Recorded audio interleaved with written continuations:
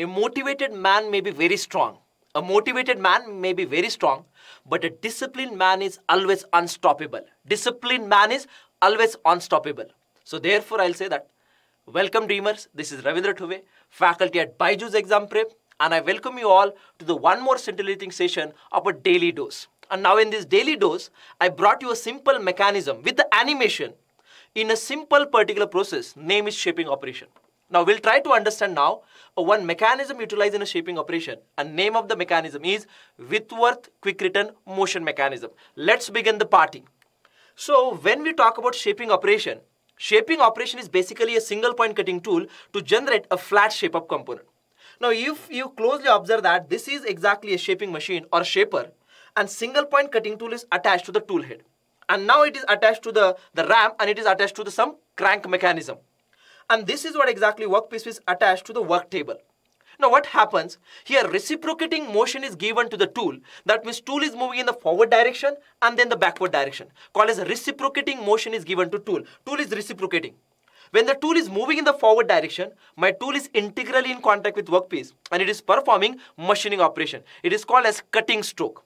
But when the tool is coming back, it is the idle stroke. My tool is not in contact with workpiece, and this is called as one complete stroke, confirming or consisting of one cutting stroke plus one return stroke, one cutting stroke plus one idle stroke. And once the cutting operation is completed, now there is a feed has to be given. And now here, the feed is given to this particular work table. And therefore, can I say after every stroke, my work table has to feed into this direction. That is, the feed motion is given to work table. So which means that a cutting, that is called as the reciprocating motion is given to tool and feed motion is given to my work table. Let's understand this mechanism with a simple particular mechanism. I hope so you're understanding. Let's see that. Here we are having this particular shaper machine. This is the tool, this is the workpiece held, and now my tool is moving in the forward direction. That will be a cutting stroke. Right? So tool is moving in the forward direction, slowly it will come in contact with workpiece, performing cutting operation, and return will be idle, and forward and idle, and slowly you observe that there is a feed is given to the work table. There is what? A feed is given to this particular work table. Is it understood, everybody? Yes, you have so. You must have understood this particular drama which comes in the picture. Right? Fine.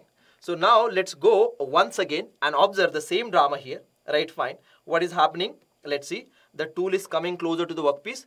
Workpiece is stationary. Now in a forward stroke cutting, and the return will be idle stroke. Forward will be cutting, return idle, and then feed is motion. Feed motion is given to work table. Feed motion is given to work table. Right, fine.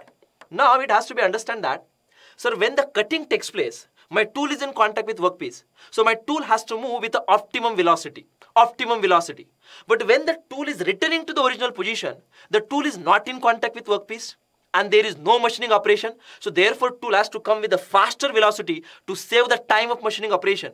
And therefore in a one complete crank rotation, one complete rotation of that crank, can I say forward velocity of the tool should be optimum, but return velocity should be high, and this has to be achieved. This has to be achieved by one mechanism. It is called as Whitworth quick return motion mechanism. So therefore, to get the variable speed of the ram, even though the crank is rotating with a constant speed, crank will rotate with what? Constant RPM.